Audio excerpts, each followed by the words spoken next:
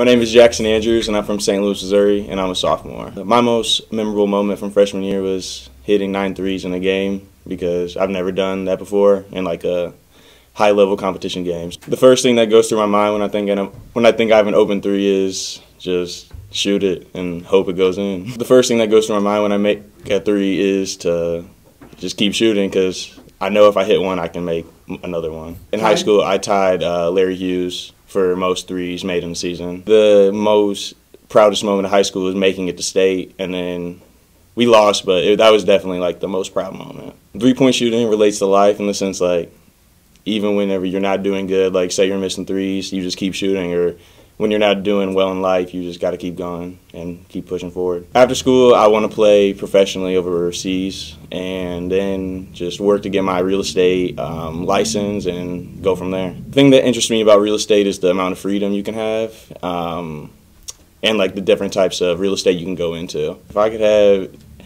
dinner with 3 people living or dead, it would be LeBron James. Ooh, let me think about this before I answer, actually. If I could have dinner with 3 people, dead or alive, it would be Michael Jordan, LeBron James, and Derrick Rose. Well, my favorite hobby outside of basketball is just hanging out with friends and my teammates.